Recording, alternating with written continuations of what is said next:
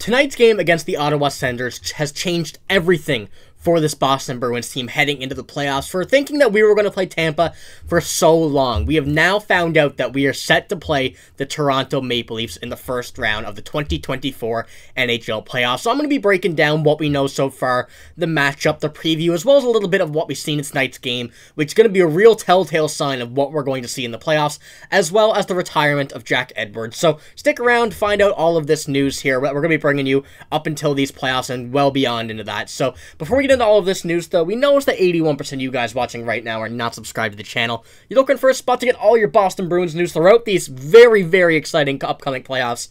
You're in the right spot. Make sure to hit the sub button. Join me along here as we cover this team from videos to live streams and everything going into this very, very exciting playoffs. But like I said, let's get straight into it. We meet again. We are going up against the Toronto Maple Leafs, the biggest rivalry in the playoffs for a long, long time. In this year's playoffs again, and boy is this ever exciting. The Boston Bruins tweeted this after we finalized everything, we figured everything out, and they say, and so we meet again. Round 1, Toronto versus Boston. Now, this isn't the Toronto versus Boston that we've known for a long time. There's definitely a lot of changes to this Boston Bruins roster from the years previous. It's a different play style now for this Boston Bruins team. Definitely not as big, definitely not as physical, but the skill is still there, the rivalry is still there, the excitement is still there, and everybody should be on their feet for this upcoming matchup. This is going to be such an exciting playoffs. Now, we also do recognize the struggles the Boston Bruins have had lately, including these past 2 games. Now, tonight, the story really went just like Joe Haggerty said here. The Bruins have definitely woken up, but Anton Forsberg is standing on his head in the third period. Just made a stretch pad pass against Charlie McAvoy at the back post after a slick net from past Jake DeBrusk. Still 2-1 game with 4:34 to go in the third, but the main story is there that they were putting up a bit more offense near the end of the game. Started off slow again, which cannot happen in the playoffs. I mentioned that in yesterday's video, but this is going to be one that is going to be really interesting for the Boston Bruins, knowing how much they've struggled in these past few weeks. You know, I'd be safe to say a few weeks. And the struggles that they've had on the power play, the offense, and not winning against teams where they probably should, and the offense just being asleep the entire game. But this series should absolutely light a fire under everybody. Everybody knows the history. Everybody knows what happened in that Game 7. And this is just going to be something that is going to be all eyes on in the first round of these NHL playoffs, no matter what every other matchup is from the East and the West. This is going to be one where everybody's going to be watching this one, and the Bruins are going to have a lot of pressure on them, but knowing what the result was throughout this season, winning every matchup against the Maple Leafs, as well as years previous. So this is going to be a very exciting one, but I want to touch on this too, a thing that we've been speaking about, the goalies. Who's going to start Game 1?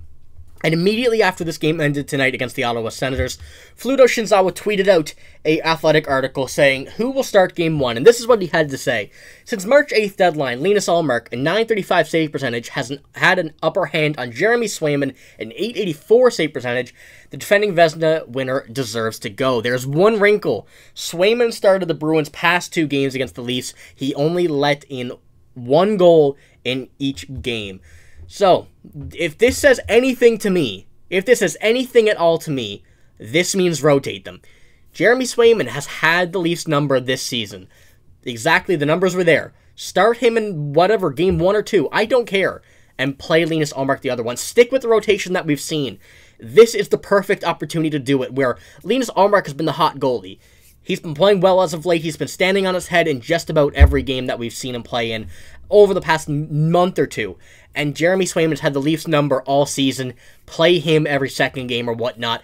Continue that. No matter how long this series goes, no matter what the result is, unless any, God forbid, injury, I think this rotation needs to stick, and those numbers there to me tell me that that is the case. That is what the Boston Bruins need to do. So that's what I'm thinking right now needs to do. As Fluto Shinzawa said in this article here, although Linus Ullmark deserves to go Game 1, you can't forget about Jeremy Swayman and what he's done against the Boston Bruins this year. So let me know what you think about this matchup. A very exciting one.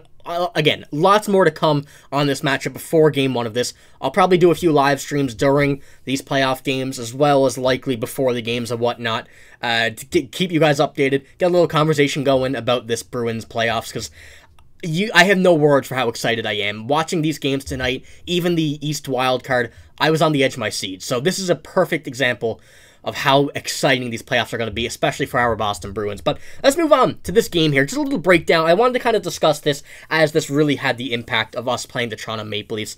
And as you've seen from the Joe Haggerty tweet that I put up, it was really just a slow start once again for this Bruins team. Whether or not they were tanking for the Toronto Maple Leafs, it would make sense of last game as that nobody on that team was ready to go except Jeremy Swayman. And tonight, another slow start, but picked up at the end. So regardless, this got to change for the playoffs. If they do want a chance of winning, let's not discredit the Toronto Maple Leafs. Although the Bruins have beaten them every game this season, they're still a very good team. Matthews, 70 goals this season, got that tonight. One guy they're going to have to watch, but as well as the whole team. You know, everybody on this team has been playing really good lately, and it's just going to be such an exciting matchup. None of these guys were on those previous teams where the Bruins faced them in Game 7, I should say. So that you can't put that as a factor anymore. You can't make that think about in people's minds and whatnot. So we had to focus on our own game. We get our wheels back, get the feet going again, and just get ready for these playoffs. But I will pull up the stat card here. And, you know, it's a pretty average game from everybody. Nothing too exciting. Kevin Shattenkirk kind of surprised me. He was on the top. Not saying he played a bad game, but just not normally used to seeing his name as high as he is. But as you can see here, nothing too special from this game. Brad Marchand, kind of invisible once again on the stat sheet. Was on the ice, you know, but once again, going to have to be resolved for the playoffs, and I expect this Bruins team to be able to do that, acknowledge what's going to happen here, as the Bruins do have some players from those eras of the previous matchups, including Brad Marchand, David Pastrnak, not on that team, but knows the opportunity, knows the relevance, the importance of a game like this. So I'll be touching more on this throughout these next couple of days as we move closer to the Game 1 of these playoffs. But let's talk about our final topic here. Jack Edwards has announced his retirement after the postseason on the New England Sports Network. And I know many people are not too fond of Jack Edwards. There's a lot of mixed conversation about him, but regardless, you have to admit he's such a legendary commentator. Whether or not you agree with his comments, whether or not you like him or not, he was a legendary commentator, and he's going to have a very, very good final few games of his career, I hope. And let's extend this as long as possible. This came out from NESN. After 19 years as the Bruins play-by-play broadcaster, Jack Edwards has announced his retirement following the 2023-24 postseason games. And, you know, like I said, we do wish him well in his retirement. Well-deserved, legendary commentator.